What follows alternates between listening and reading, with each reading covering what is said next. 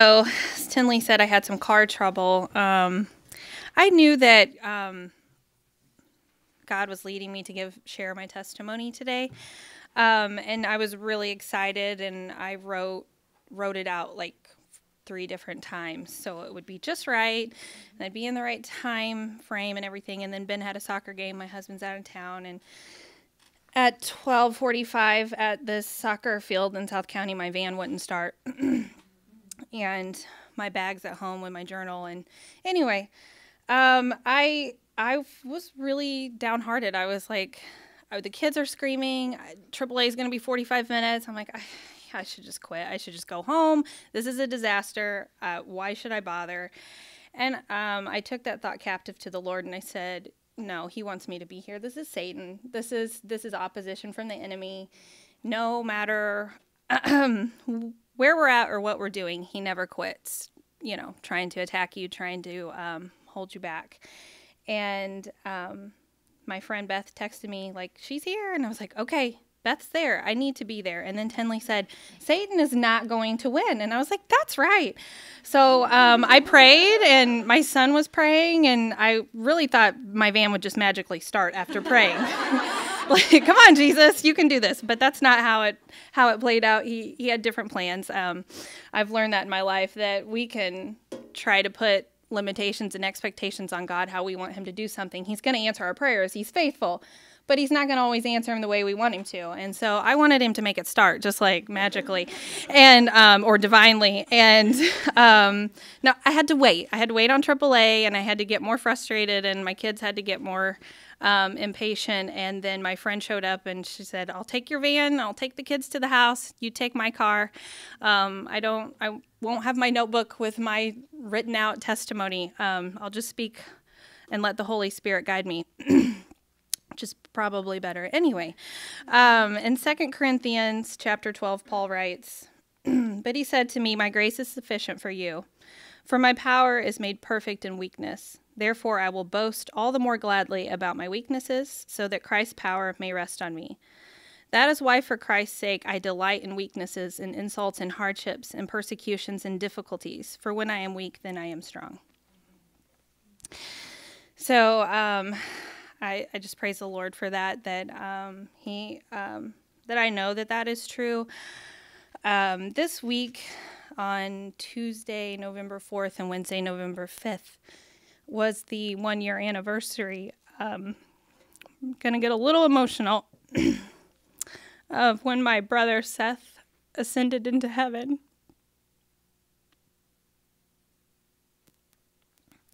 So a year ago, he lost his battle to mental illness. It's a 2-day anniversary because he committed suicide on the 4th. My mom didn't find him until the next day.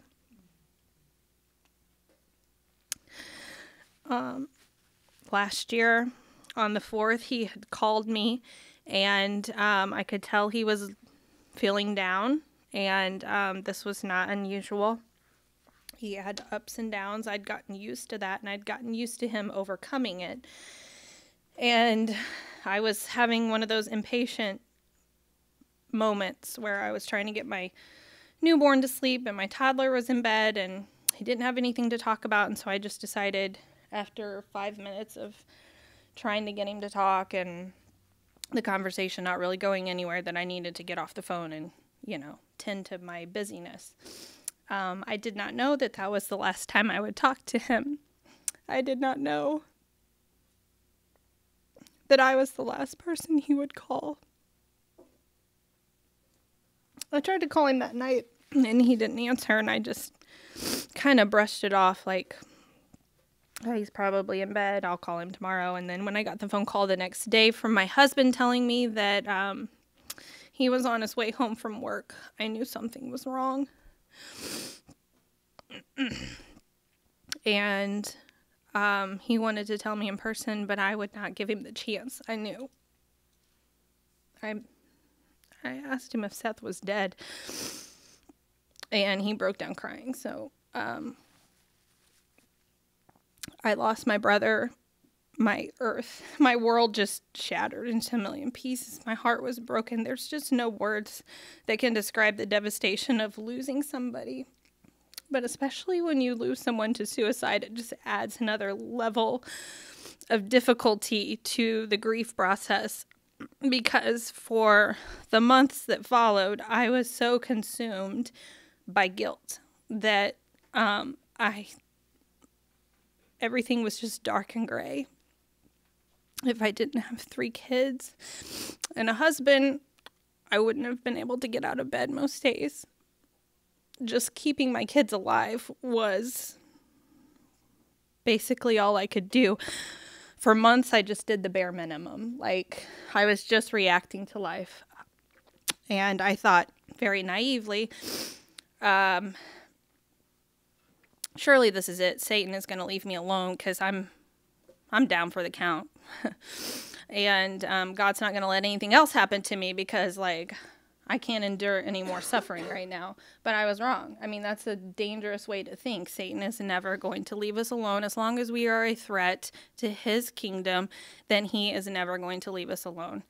And the months weren't easy. I was trying to grieve. I was trying to deal with guilt. And on top of that, my 2 youngest children were battling in the course of 8 months. We had 7 rounds of croup. We had 4 ER visits. We had 1 hospitalization, 1 surgery. My son Ben was in kindergarten and was struggling, and it was not like him, and I just assumed blame for that as well. So my life was a mess, and it was just messy. And eventually, all I could do was cry out to God and just raise my head up just long enough just to get a breath, and then I was just pulled back under by another wave of something. And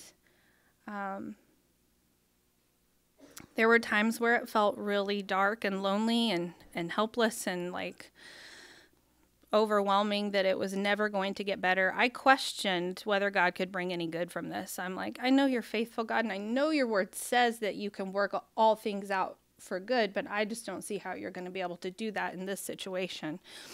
And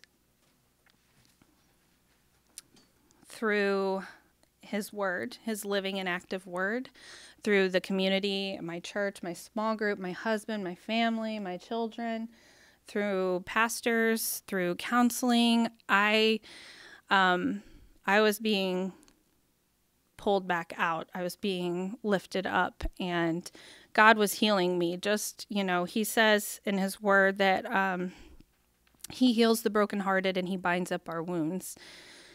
I'm always going to have a scar to bear in this life. My brother's absence is a void, and it's a loss that I'm going to carry with me everywhere I go until the day we're reunited. But I do have healing. God has restored joy to my life. There was a time where I thought, I don't think I'm going to ever have a day in my life where I don't have tears in my eyes. I don't know if there's ever going to be a day where I'm going to be able to have more joy than sorrow. And he has turned that around.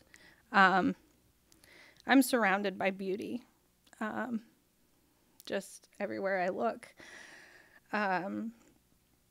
And God speaks to me through that beauty every single day. So,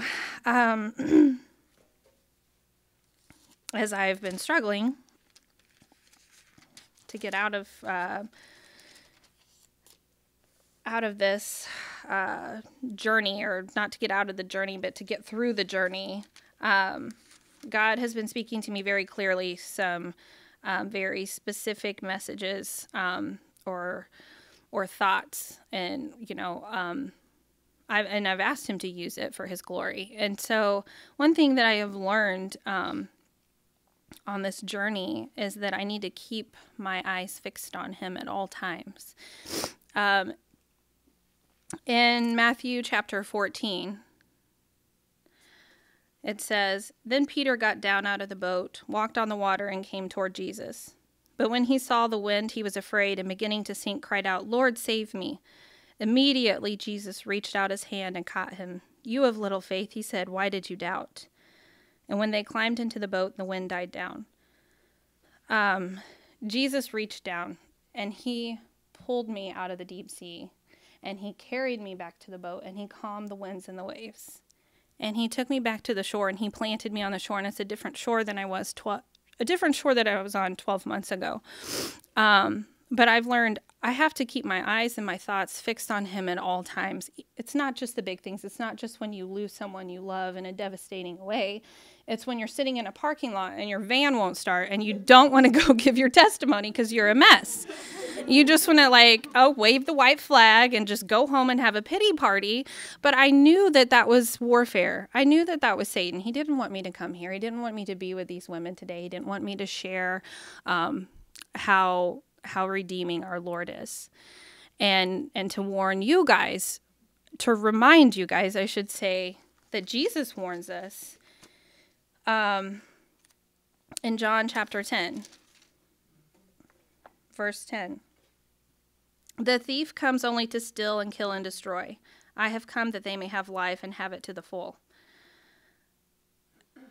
And Jesus also told us in John chapter 16, in this life we will have suffering, but take heart, for he has overcome the world. So, okay, he didn't promise us that life was going to be easy. He actually warned us life is going to be hard. You're going to endure suffering.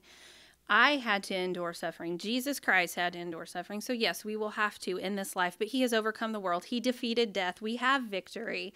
And my friend texted me, my best friend that has been really faithful to speak truth to me through all of this, through my grieving. And she's the one that encouraged me, Cassie, you have to rebuke the enemy out loud. Whenever you are feeling this low, you have to rebuke him out loud and tell him to get away. When you call on Jesus' name, he has to flee. Okay, Satan has to flee. And so my friend, she would text me and remind me of that. And on the anniversary of my brother's death, she said, can you believe he has been in the presence of the Lord for a year? Can you imagine the year that he has had? And I'm just like, that is what God's word is telling us. I don't have to sit at home and dwell on my guilt and dwell on my brother's suffering and his illness and the fact that he was 32 years old and I thought he should have had a longer life and that he's not here with me. I don't have to dwell on that. I can take those thoughts captive and I can fix my eyes on the Lord and fix my mind on the truth and remember that our separation is only temporary and that I will be reunited with him. Thankfully, we all stand before God covered in the blood of Christ. And I am so thankful for his grace, for his just unending grace and his love. My brother, he had a lot of demons. The mental illness was the root of it, but his faith in Christ was the one thing he had in his life that he always held on to. And I'm thankful that I can stand up here and say that I know where he is. And he's had the most amazing year.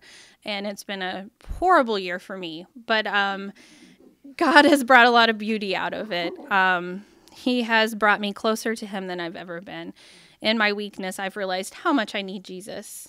And his word tells us that also. And I just want to encourage you ladies to remember that whatever you're dealing with, or even if you're not facing a major crisis right now, the enemy is going to come after us over and over and over again, as long as we are a threat to God's kingdom. But greater is he that is in me than he who is in the world. And we do not have to be defeated. We do not have to stay down. And God's word is like the most amazing tool that he has given us to fight the enemy.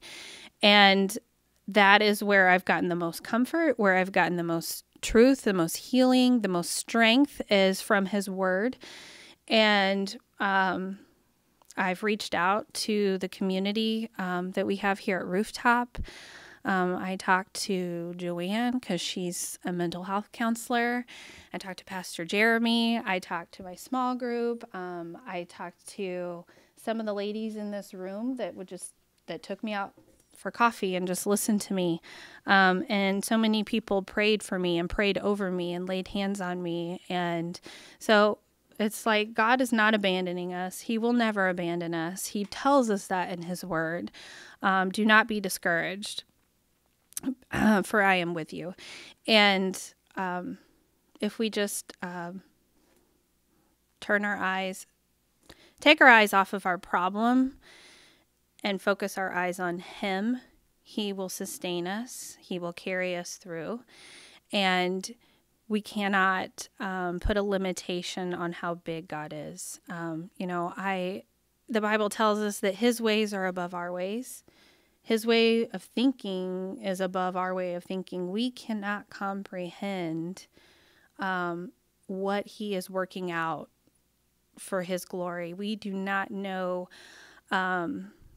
why he allows bad things to happen, but I do know he does not will bad things to happen to his children. It is the enemy that is attacking us. It is the enemy that comes to kill and to steal and to destroy.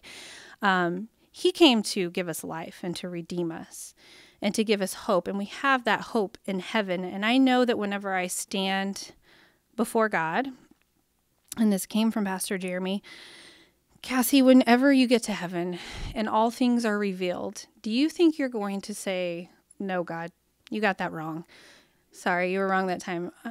That I laughed out loud. Like, that's the most ridiculous thing I can think of, that I would stand before God and say, no, you were wrong. Although I think sometimes in this grief process, losing my brother, there were times where I definitely thought that it was wrong, that he could not bring any good from it. But he's healed me, and he's given me a story, and he's given me hope. And I know that can be used to help other people that are struggling. And I know my brother is healed and whole, and I will see him again. And who knows? God is sovereign, so who knows why he allowed my brother to take his life, to go home early. But I will, someday I will get to have that question answered. Anyway, I just want to close it up by saying, in the 12 months that I was struggling to survive, the last several weeks I've realized, okay, it's time to get out of survival mode. You weren't put here just to survive. You were put here to thrive. As long as you're alive, God has a purpose for you. And he has something for me, and it's right here. It's right now. I don't have to feel like I've been cheated. I've been chosen, and I'm right where I am right where I am right now for a reason. I'm right where I'm supposed to be. And Satan wants me to devalue my position and devalue who I am. But I am a daughter of the one true King. And he is going to do great and wonderful things in my life as long as I allow him to, as long as my heart is fixed on him. So I would encourage you guys to just live boldly for God. Seek him and what he has for you through his word and through the community that we have here. And let God be big. Thanks.